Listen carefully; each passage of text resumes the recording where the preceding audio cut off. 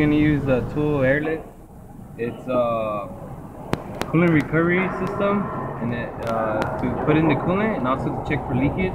It pulls a vacuum throughout the whole system using compressed air, and we're gonna hook it up to this Nissan Leaf hybrid. We're gonna hook up the shop air right now, and here's a gauge. It tells you from 0 to 30 mercury pounds. We're gonna hook it up right now.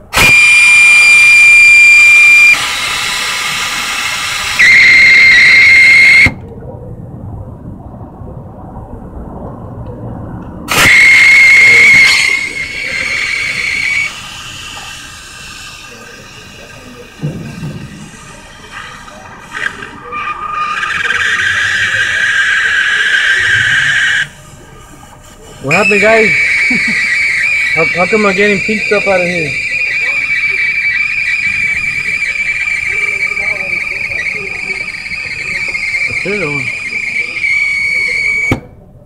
That's all we hold.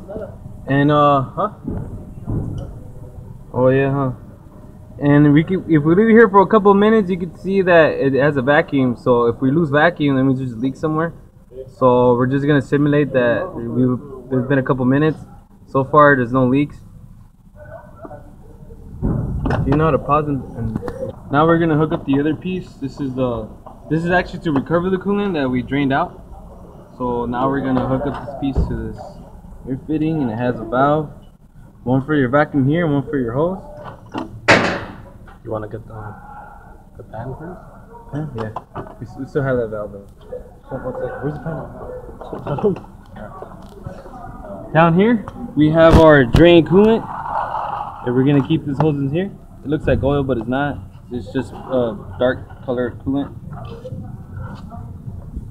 And then we're gonna open the valve over here on top, and all the vacuum is gonna draw in all the coolant inside without any air pockets. There you go.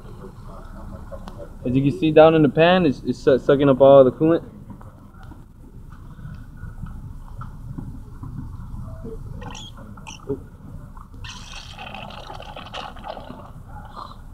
This thing sucks it real good.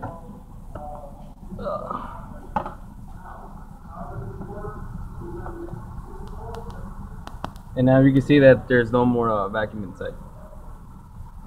And that concludes our airlift usage for hybrid Nissan. Thank you.